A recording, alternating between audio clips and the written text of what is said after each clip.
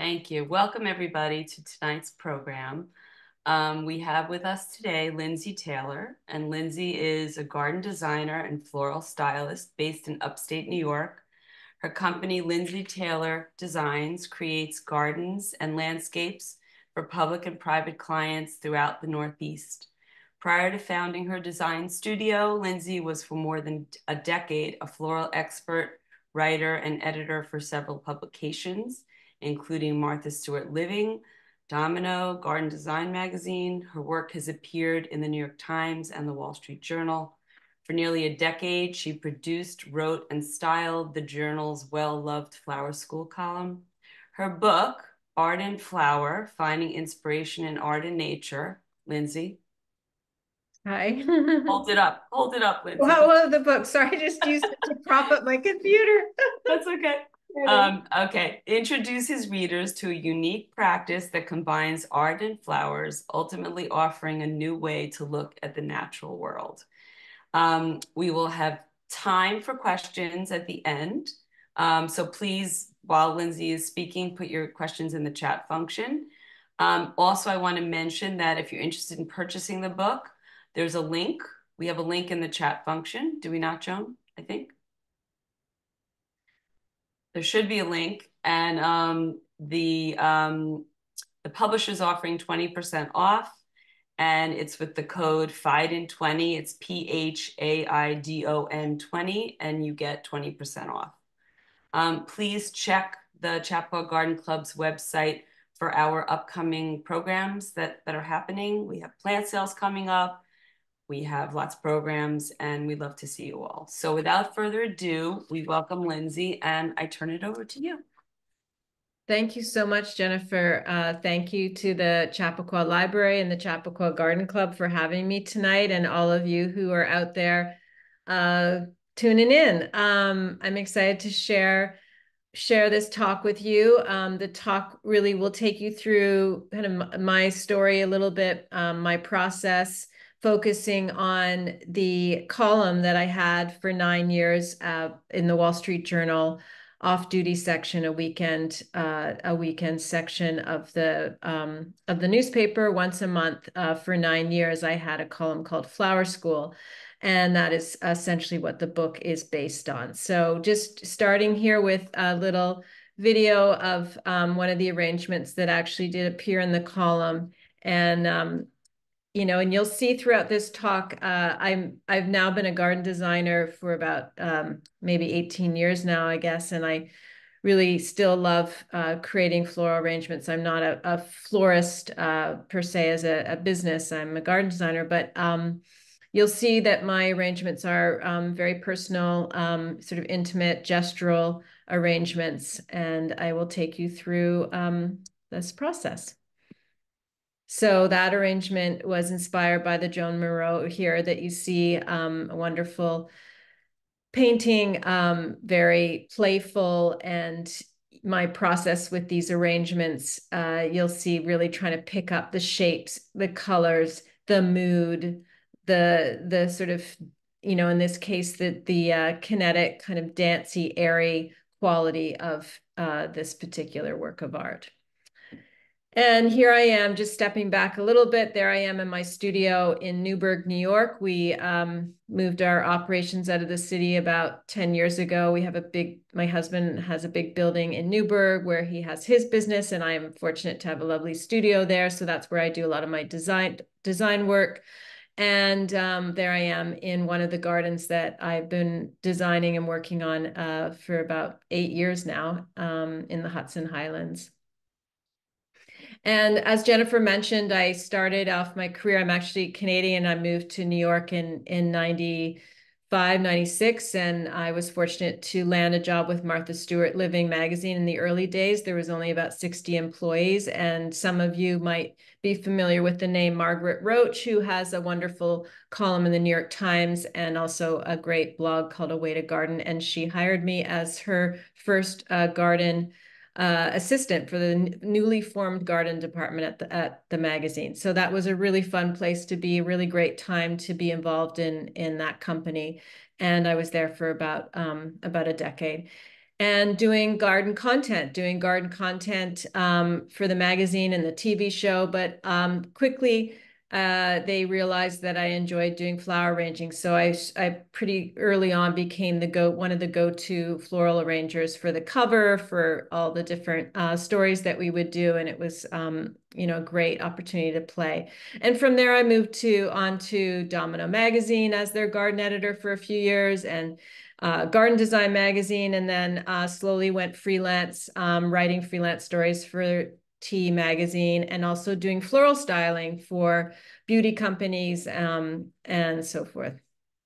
So here's just the opening picture for my website for my garden design company, and this is a picture from one of the gardens. This picture is very, very me, both in the way I design herbaceous borders, but also in the way I do arrangements. You see the vertical elements, the different textures of leaves, the soft, the harder edges, and you'll see that throughout this talk how my gardens really relate to my style. The style of my gardens really relate to the way I arrange. Whoops. And there's just my process. I do most of my designing by hand, and then involve other people to do the CAD work. And I love that process. I think it's really important, even if you're comfortable with the computer, to get pen to paper when you're designing even a garden just for yourself. I think a lot more ideas come through that process. And here's one of the first gardens I designed in Brooklyn Heights, a townhouse garden for a creative couple who gave me the only brief of please nothing common. So they really loved interesting plants. Not that there's, foxglove you see here, and hellebores and allium, not terribly esoteric, but deep in that garden are a lot of special plants that fortunately I'm still friends with them and get to visit. They're artists, and she's a potter and a photographer. So it's packed with wonderful plants, and it was really an extension of my own garden that I had in the city, which was really a laboratory of all my favorites. And just a couple more pictures of tiny pocket gardens, shady gardens, the challenges of city gardening and how to bring light and interest to smaller spaces. I love working with stone, creating patterns. A lot of these gardens, particularly in Brooklyn, are looked at from the windows rather than actually being in them. So that view is very important. And this tiny middle picture is a tiny little garden that's off the kitchen in a West Village garden, very dark, was very sad before we got in there, and just offering light and interest. And rooftop gardens, I did quite a few of those for a while. I love the contrast of the geometry of hardscape with the wild and woolliness of using plants. This is sort of a little bit of a signature, and this sort of contained garden is like a little chunk of meadow on the rooftop. And tight palettes of green and white. That was the client's directive for the wisteria. You see over that trellis, there was nothing here when I inherited this project, and those wisteria are still going well, thanks to a great gardener who root prunes those, which you need to do after some time of growing in those small, they're actually large pots, but small once the wisteria gets going. And then this is just a favorite shot from my last garden that I had in the city. This is my gardens were really laboratories of growing plants. And this was a Graham Thomas, a David Austin rose that I found in a dumpster. And a friend is still growing this rose. It's a wonderful rose. Roses are beautiful things and also incredibly tough. And here's the garden I've been working on for quite some time up in the Hudson Highlands. And again, you see that contained structure that I like. These are 14. This is one small section of a very large project. These are 14-foot beds that I work very hard with the gardeners on this property, and we're constantly editing and sort of working these beds like you would in an arrangement. These are sort of our madcap beds that overlook a larger vegetable garden, and they're great all year round, from bulbs to late season seed heads. This is a view of it. I do love sort of, just balancing on the edge of a garden, going too far, and looking like, it's been a little bit left, but still has wonderful patterns and textures. It's easy for a garden like this to go too far with seeds blowing around, but fortunately I have some great gardeners helping me on this one. And just a few more pictures showing you color palettes I like and plants I like to work with. If I was to say the most important things to bring to a garden, I would say definitely fragrance. I'm always thinking about introducing plants that are fragrant. I like verticals and umbels, but I also think it's really important to have movement and sound. Movement with plants that blow in the wind, and sound with plants that bring birds and insects, but also water features are really helpful for that. And that really creates a dynamic, interesting garden. And just showing some wonderful moments in this garden where I love when plants, and it's true, and you'll see in my arrangements that cascade over something. This is an incredible clematis called Summer Snow that's just, that's just one plant and a great bloomer. But I like to have a cascader in my arrangements, and then these vertical perennial digitalis in a shade portion. So finding inspiration, I mean, the big part of the column was a way for people to find inspiration for their flower arrangements. But I also like to think about finding inspiration for my own gardens, and I find that in many different places, not just going to visit other gardens, in nature, in shapes, in art. And this is just a page from my journal section in my website. Taking photographs and traveling and being out in nature is a very big part of my practice. And this is a shot I took in the Cape, just showing, I was just amazed by the natural patterns that happened here that would be so wonderful just to copy. I mean, this is basically looks like a created garden or landscape, but it's natural, how the natural meandering path was created over time. The ground cover of the bayberry, or the bearberry, I should say, punctuated by the pitch pines. Just, wonderful moment. And finding these moments when you're out walking is a great way to sort of collect ideas for your own garden. Winter, I love all seasons. Winter is an important time of year for me to study landscapes, when it's more monochromatic and you just have the graphic shapes of seed heads, very sculptural. And thinking about your environment where you actually live. And in my case, it's very rocky, and the mountain laurels, the native mountain laurels, play a big part. So being very present about, and aware of what the environment that you're in, and thinking about that, and bringing that into your work.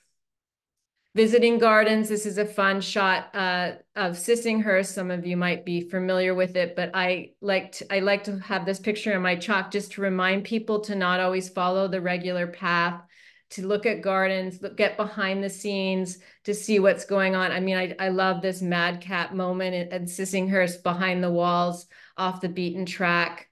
Or getting to visit great gardens at different times of day, not just in the middle of the day. I was fortunate to be able to stay at Gravetye in England and be there, look at the garden early in the morning or late at night. And Great Dixter, where I took a couple-week course there. So I was in the garden more than just that one quick moment as a visitor. And getting those opportunities really does help and improve your gardening. Inspiration for my arrangement, I always have to turn to Constance Spry, who started arranging in her 50s. She was really breaking the rules, and was a real force for the time, believing that roadside weeds were just as beautiful as spending a lot of money on fancy imported flowers. And she is a real inspiration for a lot of my peers, and who like to use seed heads and leaves, and even her wonderful famous arrangement of just kale.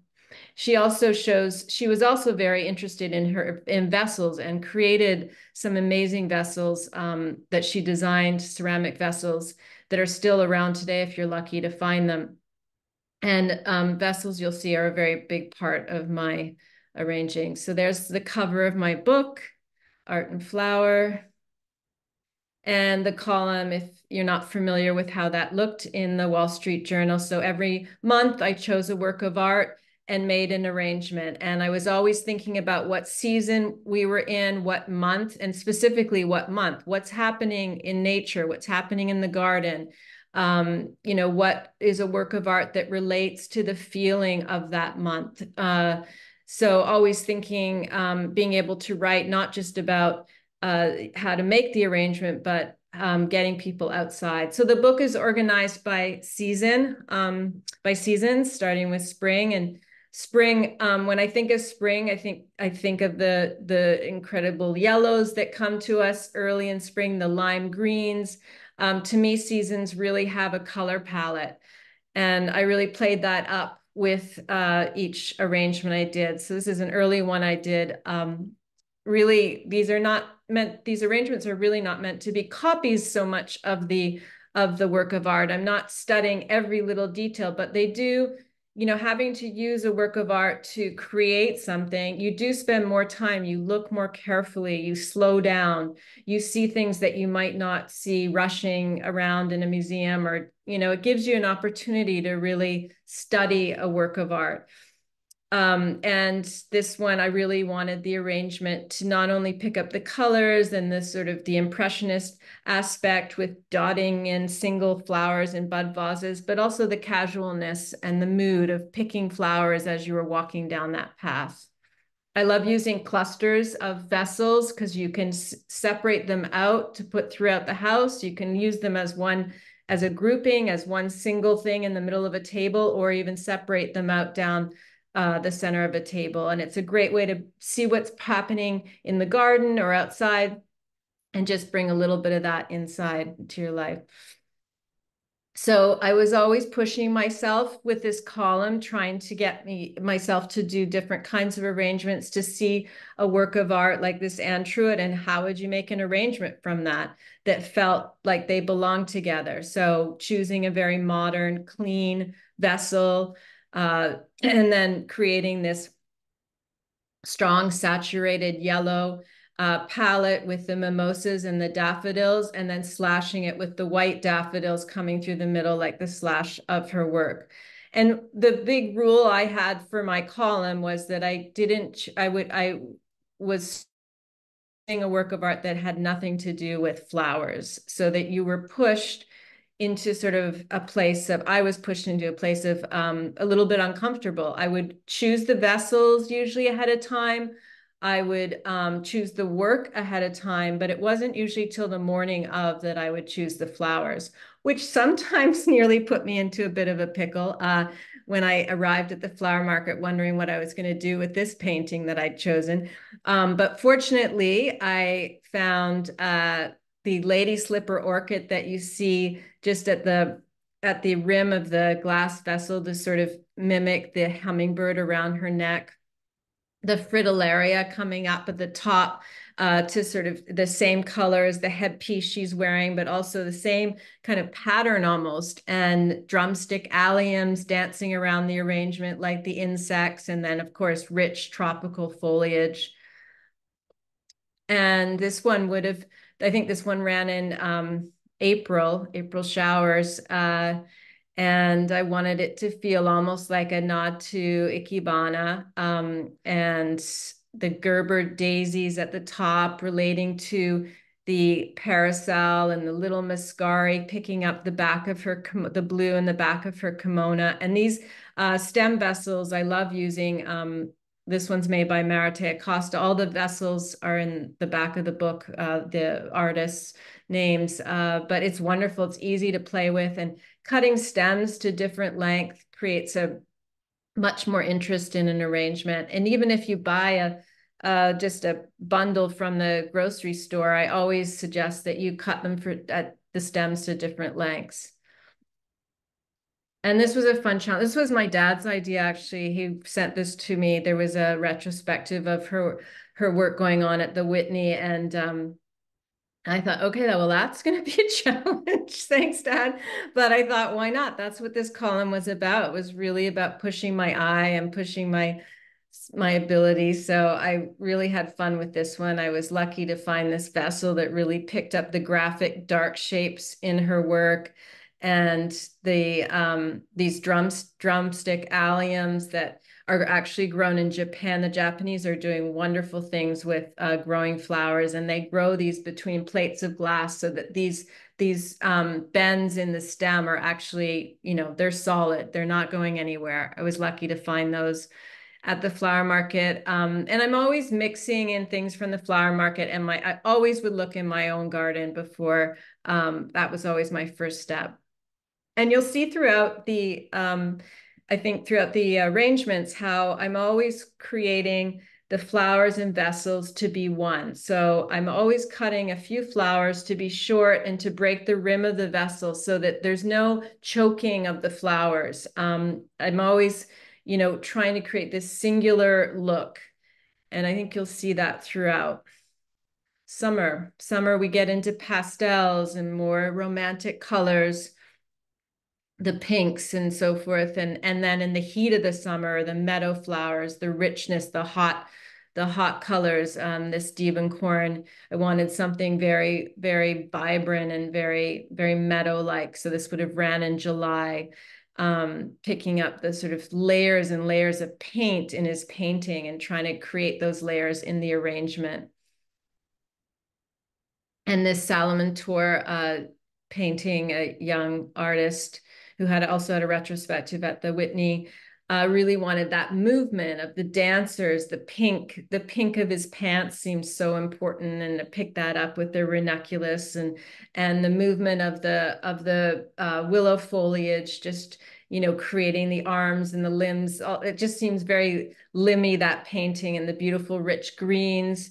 The blue, cut some blue delphinium really short to pick up the blues in the painting, and then use this cluster of vessels that really, I felt, picked up the darker tones, the wood of the furniture and the blacks in some of the clothing.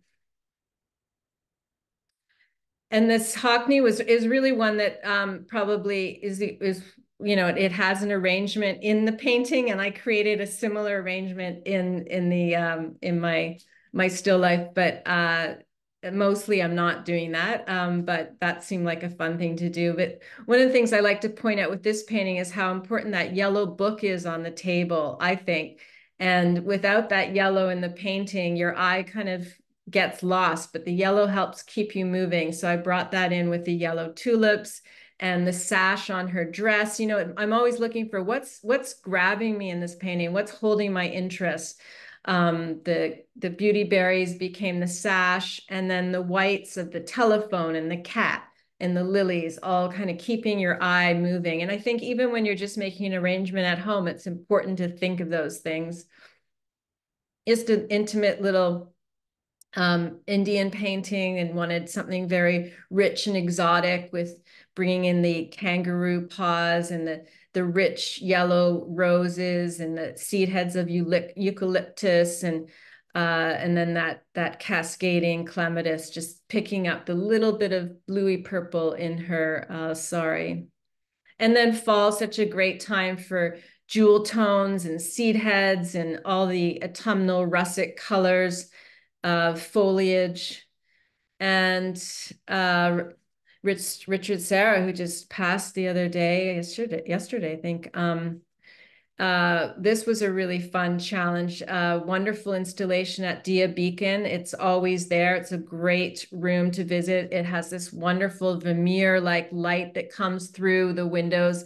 These huge Corten steel sculptures are constantly changing in color, and there's so much color and texture in them. And I really wanted to sort of pick that up with a sort of a handsome little arrangement that had sort of that mightiness of his work, with the seed heads, the berries of viburnum, and then the foliage of Physocarpus, fall foliage, just picking up all those tones. and just two wonderful little vintage vessels that kind of look like they're made from metal. And Modigliani, just, thinking about the shapes that he's so famous for, and that low slouchy shoulder, and this vessel that I had, which is one of the earliest ceramic pieces I bought from a potter based actually now where I live in Garrison. It on its own was almost said enough about the painting. So I wanted to be very careful with how much I put in the arrangement, but the willow picking up all the sort of impressionistic painting style of the background, and the sort of warm tones of her skin being picked up by the single hydrangea flower, and the two little buttery yellow zinnias in the foreground, and then that cascading Queen Anne's lace or Ami Magus just sort of drifting over the edge, just sort of really establishes that sort of moody kind of longing sort of feeling of the painting. And this was really fun. This was a real challenge. It's a Maine and New York artist in her 90s now. And I love this painting that I saw at the Farnsworth Museum in Maine, and had decided on it for late, I think it was a September month. And but as I was heading into the city to do the shoot, I thought, oh my gosh, how am I going to find those colors in flowers? And I remembered a friend of mine on the way in grows amazing dahlias. And I was thinking, my gosh, she might have one. So at 6:30 in the morning, I texted her and ran in and snipped some of her perfectly matching dahlia color to the wall of this painting. And then that Gerber daisy at the top, picking up the singular bare light bulb at the top of that painting, which creates a lot of intrigue. And again, you see me cascading with the drooping yellow marigold, and then breaking the line of my vessel. So it becomes, they become all one object. And I really wanted to do a textile artist. This is Sheila Hicks in November when things are getting cozy and indoors, and you're thinking about about weaving or knitting and being warm. And so I picked this Sheila Hicks piece and really wanted the arrangement to feel tight. A lot of my arrangements are airier, but this was appropriate for a textile piece, and really weave almost like the flowers are woven together, and the rich chrysanthemum in the foreground, and everything feels, almost like you could walk on that arrangement. I was lucky to find cotton, stems of cotton in the flower market that morning, and porcelain berries that picked up the turquoise in her work. And I had to do the Mona Lisa. And this is an interesting exercise, actually, because I thought I knew this painting until I really started to look at it and realized that there was a lot of blue in the painting. I hadn't even thought about the Mona Lisa having blue, but how important that water and blue is in the back behind her, and how muddy the painting would have really been without that. So I played that up with the delphinium and used the astilbe, the sort of pokey astilbe, almost like her fingers, and the late season nine bark or physocarpus when it's going to the wonderful seed heads, and just layering in those tones that are in the painting. And winter, of course, great. It's a monochromatic time, but it's also a time when the berries stand out and wonderful sculptural shapes stand out. And if you're lucky, sometimes flowers poking through. These are my hellebores poking through in February. But this Pollock, just a very monochromatic, fun way to use seed heads. Again, the cluster of vessels, just, these could be just regular objects you have at home. And then the moodiness of this really dreamy Whistler that is at the Frick, and just wanted something that felt very dreamy, very romantic, and not with a lot of color. So again, picking up that mood of winter that's very monochromatic.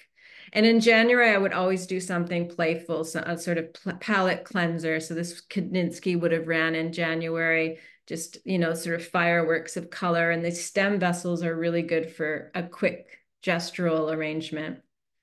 And I love doing monochromatic arrangements. I think it's a great way to start if you're not comfortable making arrangements, is to buy, 5 different flowers that are all in the same color, basically, but they won't be exactly the same color. So it creates movement in your arrangement right away. So in this case, I have red roses, I have tulips, I have ilex berries, and I think there's even an amaryllis cut short in there, and all creating some undulation with the lengths I'm cutting so that there's interest, there's shadows, just like in this scarpita piece of the layering of the fabric, there's create shadows and tones.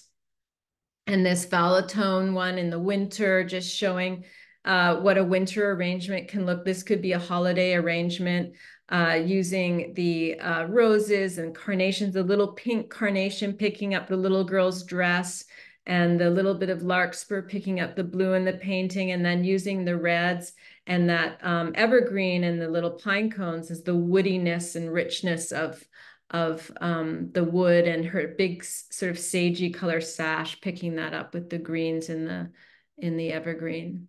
And this is in my studio, the other side of my studio, where I have kind of a large collection of vessels. Over the years, I've managed to collect quite a few, but vessels are very important to me, and I think they're very important to arrangements. They don't have to be fancy, but they have to be considered when you're making an arrangement.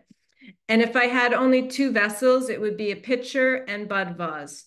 A bud vase I use all the time. Just, my morning meditation is popping outside and seeing what's blooming in or seeing what's of interest, even in the winter, and snipping a little snip and putting it in a bud vase. And I think a pitcher shape is a very easy way for a beginner to make a simple arrangement, and it sort of holds the arrangement but lets it open up. And just thinking about vessels and shapes that kind of work, it's nice to have something sort of modern. Glass, I'm playing a lot more with glass these days, something vintage, something handmade. Wide bowls are wonderful. When I'm working with a wide bowl, like the black one on the bottom, I would use chicken wire, which I reuse all the time. And these stem vases that ceramic artists are making, and of course, bud vases. And tools are important. Sharp snips. I usually have a pair in my car in case I see something. Loppers for reaching a little bit further. Chicken wire. And I love flower frogs. I don't use them as much anymore as I used to. I tend to just work with the shape of the vessel. It's really important that we, move away from using things like flower foam and anything that's not biodegradable. So I think that's really important to, you know, consider your vessel so that you don't need the mechanics that we used to use in the past with the Oasis and things like that. Just a few tips that I always am considering when I'm making arrangements. Clean vase, very important. Clean water. Trim on an angle. Remove the foliage that's underwater. Never have the foliage submerged. Refresh the water as often as you can, keeping it away from heat source and direct sun. And most importantly, let your arrangement age. Don't be tossing it too soon. There's beauty in the aging process of flowers, and it's fun to watch. And as flowers die in your arrangement, you can take those out and let the arrangement become something else. So just a reminder about floral foam, which I mentioned, and then other techniques that you can use. Chicken wire is really such a great one. It's floral chicken wire, so it's not just straight chicken wire. It's a little easier to manipulate, and scrunching it up and putting it inside a bigger vessel that's not able to hold your flowers as well is a great thing to have on hand. And just a few more tips about arranging. I know all the rules from years of doing this. I tend to toss them over my shoulder when I'm making arrangements, but I know they're probably still in there. And the most important thing is to keep an interest and movement in your arrangement, just like a garden. And here's another little video from one of the artworks I did. for the Wall Street Journal. That trick of the tape, the cross-hatching of tape over a vessel is great too for a quick solution for supporting flowers. And here's a grander arrangement using the evergreen foliage to sort of support the orchids, and then ending it with this dramatic white protea to pick up the richness of the fur and the plumes in her hat.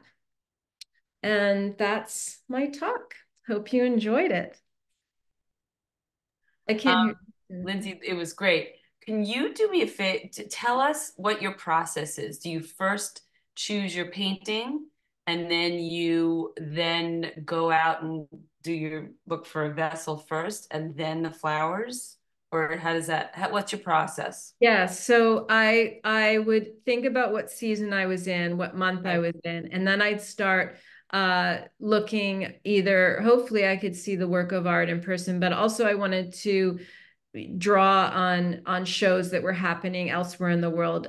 So I would look online and see what exhibits were happening. And just start to wean it down, and thinking about color and mood and challenging myself, so not always having it be a painting, sculpture or the textile I did. And then we would I would, I would work with my editors and they would mostly say yes and sometimes get pushback, and and we go back to the drawing board and find some more. But I would shoot 3 months at a shoot. So we would do three at once. So I had to cheat. I try to use as much from my garden and locally as possible, but I'd have to go to the flower market and cheat a little bit with the seasons. That's what I was going to ask. I can't imagine you get all these amazing flowers from your garden at any No, one. I mean, I definitely augmented and had fun going to the flower market, and I'm lucky to have the New York Flower Market. But you'd be surprised how much, I would find. I do grow a lot of different plants. But yeah, there's always something out there. I'll say. Um, Somebody asked if you could hold up the back of the book so they could see the Frank Stella.